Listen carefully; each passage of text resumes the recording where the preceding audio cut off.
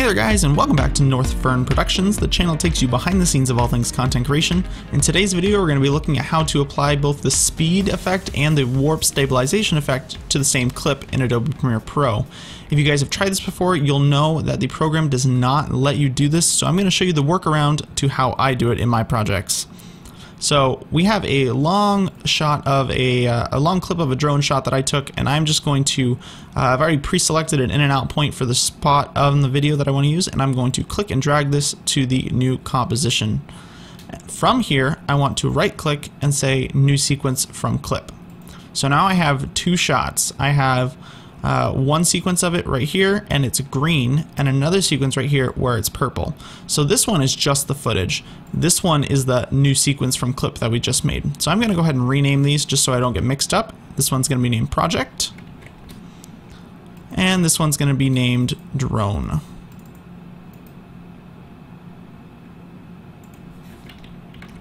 So now I see that I have my drone footage here and my project footage here. So in our drone footage, this is where we want to apply our warp stabilization effect. So go ahead and click and drag that on and let your computer do its thing.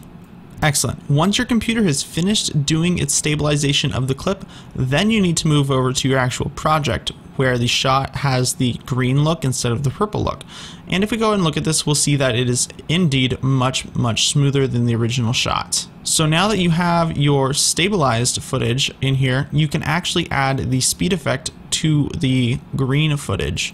So if we go ahead and just make this 200% to make it double as fast, we can see that we now have it's much faster. It's double the speed, and we have successfully applied both effects to the same shot, which Adobe Premiere Pro does not really like you doing, but it works just great. From this point you can just add a very simple color grade such as this, and I'm going to go ahead and sharpen this a bunch, and my shot is good to go, guys. So thank you so much for checking out today's video. Please be sure to leave a like on your way out and comment if you have any comments, questions, or concerns.